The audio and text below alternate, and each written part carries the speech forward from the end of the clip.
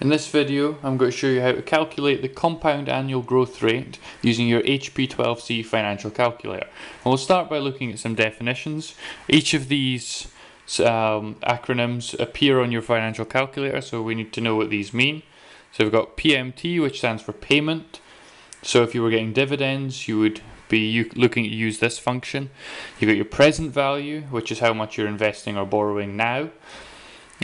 Future value is what this is going to be worth or cost you in the future. So this takes account of all the interest charged or payments made, and compounding. So N is your compounding periods. Typically this will be years or months or something along those lines, depending on the frequency of payments or interest.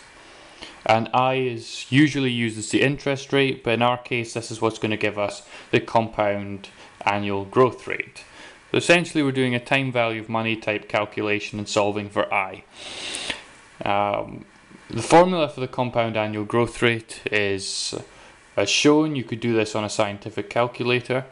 So you've got your future value divided by the present value to the power of 1 over years. So this is a sort of root, and then you're subtracting 1 from that. It's important to note that there is a sign convention that we have to follow. If you don't, you'll get very strange answers. So investments or outflows, so when money is going away from you, we're treating this to be negative, and inflows, you're going to have positive cash flow.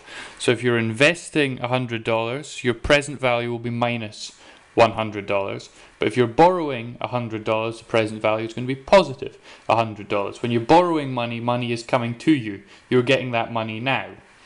Whereas payments made on that debt will be negative because that money is going away from you. So let's look at doing an example. So we're going to find the compound annual growth rate of Berkshire Hathaway, which is the company famously associated with Warren Buffett. And the track record of the company is quite outstanding, and you'll see when we do the calculation.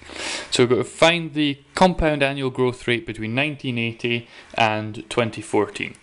So in August 1980, Berkshire shares were around $380 per share, and by August 2014 they were $200,000 per share. This is the Berkshire A shares, and during this period the shareholders didn't get any dividends. So that simplifies the calculation somewhat.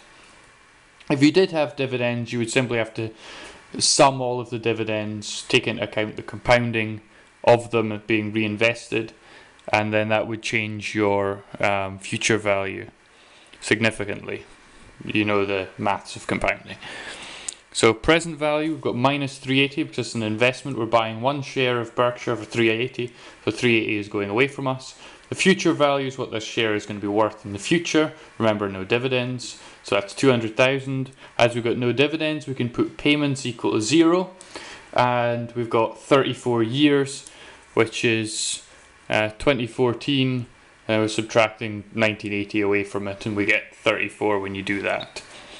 So let's do this calculation using the calculator. This is simple to do. I'll show you it here. So take our values in our table and insert them. So start with 380. Don't use the minus key.